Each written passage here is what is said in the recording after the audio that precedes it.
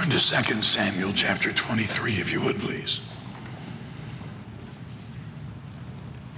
When you found it, stand with me as we begin reading at verse 14. I told you one of my mottos as I get older is if you can't be good, be short. And I'll try to do that. I won't have to try. With a voice like this, you don't say a lot of frivolous stuff. And so glad the Lord's helping my voice this best it's been. One of my other mottos is you either have to have interesting sermons or interesting socks. So we'll try to help you on that too. David was then in an hold, and the garrison of the Philistines was then in Bethlehem. And David longed, said, "Oh, that one would give me drink of the water of the well in Bethlehem, which is by the gate." And the 3 mighty men break through the host of the Philistines and drew water out of the well of Bethlehem that was by the gate, and took it and brought it to David. Nevertheless, he would not drink thereof, but poured it out unto the Lord. Lord, guide me, and please empower me by your Spirit to say what you want said. Bind the devil and those fallen angels that serve him. Help us to receive gladly the seed of your word into our heart soil. Bless the preaching and bless the invitation. Bless Brother Chapel and the people from this good church that are on that important tour. Give them safety and grace and good days. Thank you for loving us. In Jesus' name, amen. Have you ever, sit down. Oh, at least I didn't say shut up and sit down. Have you ever had something so good to eat that nothing compared to it, but you could only get it one place? There's a town about 3 hours from our house called Shipshewana, an Amish town. Got a big flea market there. Take my wife there once every year. And about 15 minutes away, in a little town called Middletown, Indiana, there is a bakery, Rise and Roll Bakery. They have a donut. I'm not a huge donut fan. Dunkin' has nothing I want. Nothing. Neither does Starbucks. If you like it, go get it. I'll keep the money. But they have a donut that has white cream in the middle. None of that Bavarian nonsense. White cream. And it has a thick layer of caramel icing on top. Wow. We go get some every time we're there. We've gotten to now where we call ahead. Order some, make sure they got enough for us when we get there. I'll tell you how good it is. One time I accidentally got some of it on my forehead. And my tongue slapped my brains out trying to get at it. David felt that way about the water from the well of Bethlehem. That's where he grew up. That's what he drank. And to David, no water is so sweet. No water was so satisfying. No water was so special as the water from the well of Bethlehem. In our story, David is being pursued by King Saul. And he's in a cave, the cave of Adullam. And I want you to notice first the longing. David mentions a desire. It's not a request. We know that by the way he behaves later on. He's just talking out loud. Wow. What I wouldn't give for some of that water from the well of Bethlehem. Nothing so sweet, nothing so satisfying, nothing so special as the water from the well of Bethlehem. But David had a difficulty. David is hiding in a cave. Now, here's what's happened. David flees from Saul. On his journey, he and his companions stop at the village of Nob, and the priest named Ahimelech gives them some showbread from the altar. David goes on his journey, but when Saul gets there, somebody tells him, hey, Ahimelech helped David. He gave him some bread. Why'd you help David? Well, why wouldn't I? He's your son-in-law. You love him. Didn't know that Saul had turned on David. Saul says to his footmen and soldiers with him, kill him. They don't do it. But there's an Edomite serving Saul named Doeg. He kills 85 priests and the rest of the village. Women, men, children, animals. One of Ahimelech's sons escapes. And where David is right now, he's just learned that news. He is devastated. He says, I have occasioned the death of all those people. Broken. David's hiding in a cave. Not only that, there's a second difficulty. David is hindered by his companions. Now, the people that followed David turned out, many of them, to be courageous men. But they weren't first tier when they went to follow him. As a matter of fact, the Bible says everybody that was in distress, and everybody that was in debt, and everybody that was discontented followed David. Sounds like an independent Baptist church. That's who he's got. And there's a third difficulty. The well is held by conquerors. The Bible says that at Bethlehem now there was a garrison of the Philistines. That's a military outpost. The enemy of Israel, their biggest enemy, fighting for the same piece of land, had conquered that area and held that well. Notice not only the longing, notice the loving. 3 people heard what David said and decided to do something about it. Notice that they were attentive to his words. They did not get a command. They did not, I wish somebody give me some water in the well of Bethlehem. No one like that at all. Man, I wish I could have some of that water. Oh, I know it'd probably be impossible, but that's the best water in the world. No water so sweet as the water from the well of Bethlehem. No water so satisfying as the water from the well of Bethlehem. No water so special to me as the water from the well of Bethlehem. They were attentive to his words. A good follower does more than obey the commands of the leader. A good follower pays attention to the leader to know their heart. Brother Scott Cowling, been on our staff for probably 28 years, 27.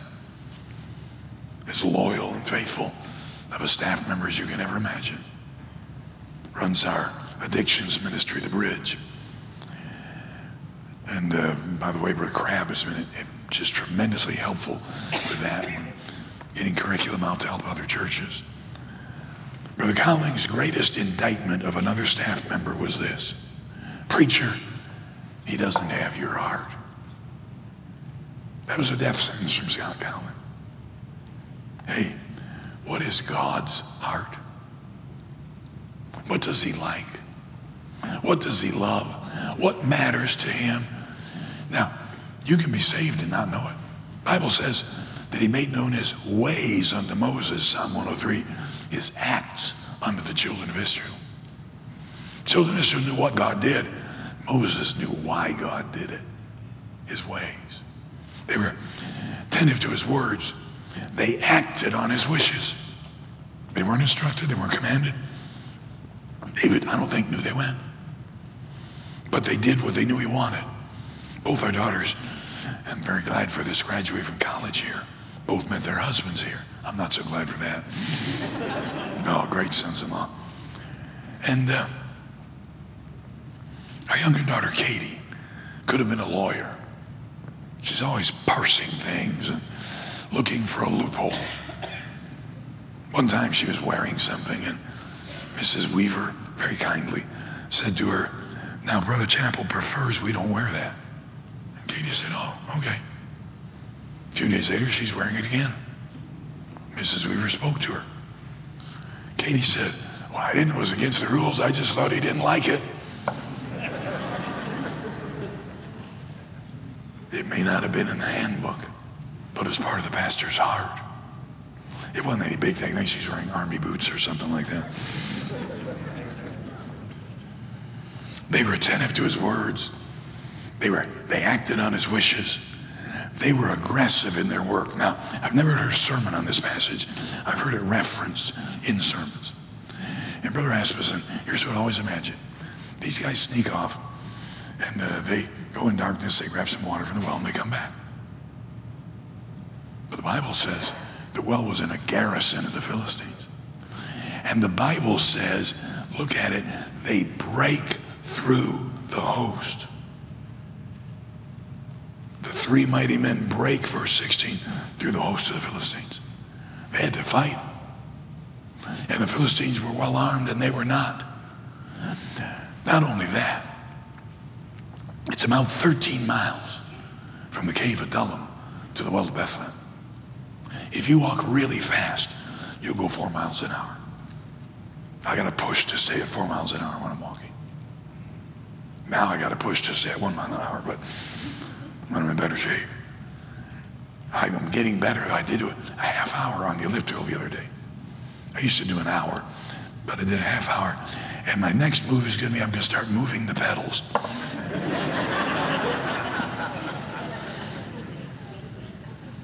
They were aggressive in their work. It was hard. It was a long distance, 13 miles there, 13 miles back. That's just shy of a marathon. No little thing. Fighting, unarmed men going against armed soldiers. But notice this about the loving. David was appreciative of their work. When they brought that water back, he knew how far they'd gone.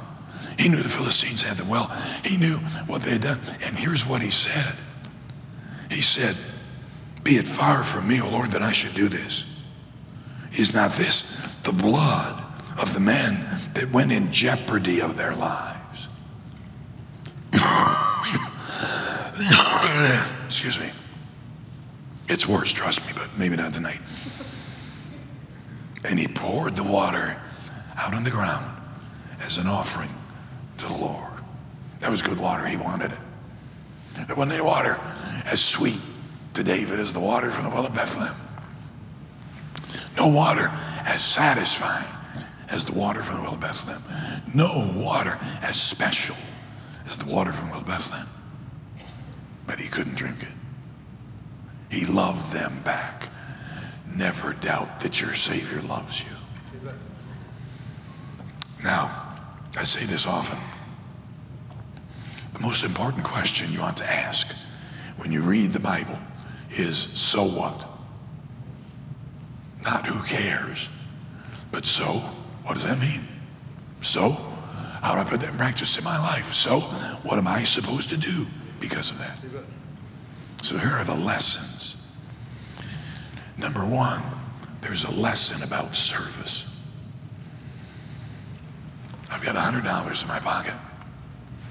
I'll give it to you tonight after the service if you can show me from the Bible who those three men were. Now, people postulate, they speculate, but you get all kinds of different answers. They are never clearly distinguished. There are 30 mighty men, and the three, somewhere in those 30, there were three that acted on the wishes of David. You see, servants do not matter. The Savior matters. Servants do not try to get a name for themselves. You watch out for these people always trying to build their profiles and get more traffic and have more people pay attention to them. Nah, servants don't build a name for themselves. They lift the name of the Savior. And servants don't need to be known. They want to make him known. You know, there are people in this room who will be miles ahead of me at the judgment seat. They're far greater servants of the Lord Jesus than I am. I don't know who they are. You don't either. There are widow ladies that live on an unbelievably tight budget to be able to give extra money to missions. There are people who quietly help college students, encourage them along the way, never want to be in the limelight. There are people that are laboring on foreign fields under conditions you and I could not even imagine. We wouldn't go on a camping trip that was that primitive. I wouldn't go on one of any kind. I've done my share of camping. I liked it. It was wonderful. Right now, give me a soft bed, a good pillow, and a nice shower. A lesson about servants. Then there's a lesson about sacrifice. There were 400 people that followed David. They would stay with him. If there were 30, they were called mighty men. They would stand for him. But there were 3 that would go off in the dark of night across difficult trails, fight armed soldiers, grab some water, and take it back 13 miles to give to David. There were 3 who would sacrifice. Can I tell you, I got the pastor of First Baptist Church of Bridgeport for 44 years. Great church. God was good to us. They tell me 200 or more of our young people have gone out from our school and our church into Christian service. Amen. Do you know what made that church great? I don't know. God did it. I got to go along for the ride. But I'll tell you one thing that I know God used. We had members that would run all the time and get water from the well. We'd take an offering, and wedding rings would be in it. Never asked, never mentioned, never hinted. We had people, we asked them to work, I think 3 hours on a bus route. They'd work 5, 6, 7, 8 hours. We had folks who would see something a little broken in need of repair. Nobody asked them. You'd just see them out there one day fixing it, taking care of it. We had men that would spend hours under broken down buses held together with duct tape and baling wire, making them run for the next Sunday, lying in the snow sometimes. You know what's made the Lancaster Baptist Church the church it is? You had a lot of people run to the well of Bethlehem to get water. Your open house will be as successful as there are people who run to the well. You'll have as much fruit as you have people that don't go out a night or two, but some go every day, some go every night, some knock on hundreds, some on thousands of doors to get out the news. There's a lady in our church named Rose Sandoval. She's extremely quiet, and her husband is more quiet. She's battling cancer, doing well. They watch our dog for us when we go out of town. They love our little dog. Rose Sandoval, in her early days as a member of First Baptist Church, brought 70 visitors on one Sunday.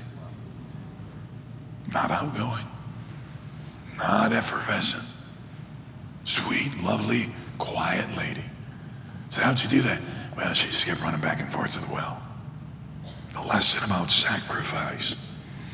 Sacrifice is seldom commanded. The tithe is the Lord's. After that, we give offerings. Hope you're generous in your missions conference. Hope your great missions program goes forward by leaps and bounds. But you know what you're required to give to missions? Whatever you want. Every man as he purposeth in his heart. I used to tell our people, we had big offerings. The only pressure I want you to feel to give in this offering is from God. You just ask God what he wants you to give. But here's what happened. They asked God, they didn't like what he said, and they got mad at me. Sacrifice not commanded. Our church allowed us, our family, to take a missions trip to Grenada one time. Brother Dennis Celestine. He started it now, but it was just in the early stages of casting a vision to build an orphanage. Our daughter Chris was 16. She said, Mom, Dad, could I stay here and work at the orphanage? I'd miss my friends, but I'll be okay. There was an orphanage in which for her to work. There is one now. Nobody said, 16-year-old girl, you ought to stay here in Grenada, away from your parents and away from your friends and away from school. She offered. Katie was in the 6th grade. Katie had just gotten a Game Boy, Nintendo Game Boy, the handheld game unit, just out from Nintendo, the coolest thing in the world right then.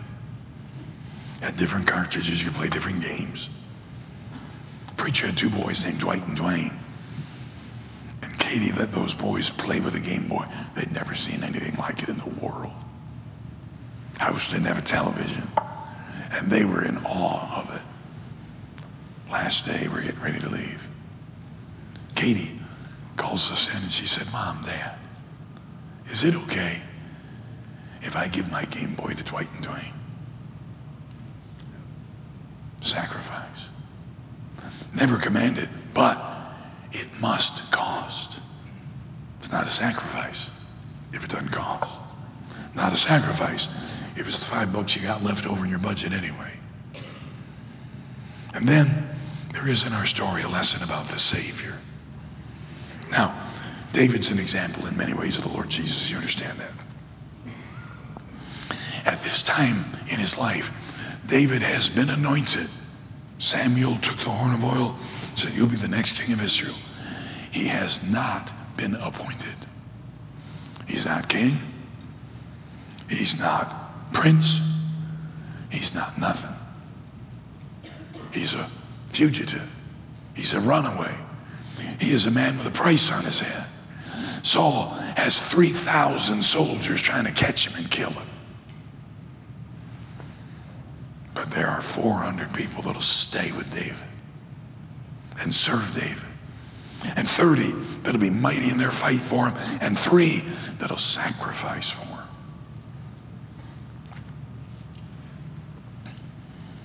You know, in the 70s, in virtually every state in America, the largest church was an independent fundamental Baptist church of any kind. Not so now. In the 30s, H.L. Mencken said, you take a train across this country, throw an egg out of the train any place you want, and you're liable to hit a fundamentalist. We were the majority.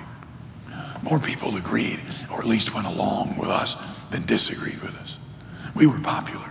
You had to come to us to get elected. Not so now.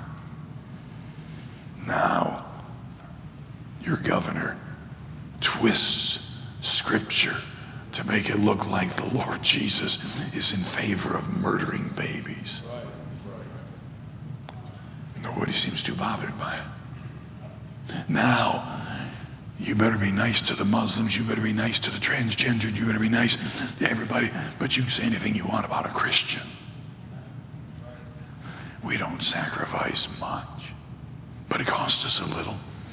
It does cost us some at the workplace. It costs us some in the neighborhood. It costs us some with our families. They think a lot of you joined a cult because you go to church more than once a week. If they knew what you gave, they'd really be upset. And I want to say something.